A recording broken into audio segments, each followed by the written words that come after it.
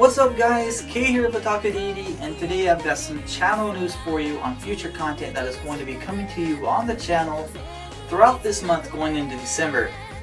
Now to start us off, you guys might have noticed already that it's been at least a month since my last series review. And the reason behind that is that I've decided to focus more on the current airing anime season and its shows rather than doing reviews on, older seasons and their shows. The reason behind that is because I figure it's going to be a lot more entertaining and insightful for you guys to have reviews done on currently airing shows. Now this is not to say that I've stopped doing reviews for older series.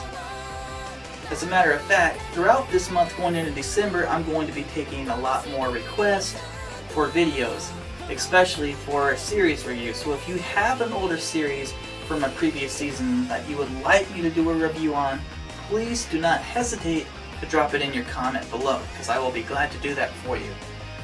Now, the first series that I'm going to get back into is going to be Twin Star Exorcist. It's one of the shows that I stopped about midway through watching to watch something else. But I've heard a lot of good things. I've heard that it's picked up recently, and I've especially heard that episode 30 is really sad, so I'm definitely looking forward to getting back into that one, finishing it up and doing a review for you guys.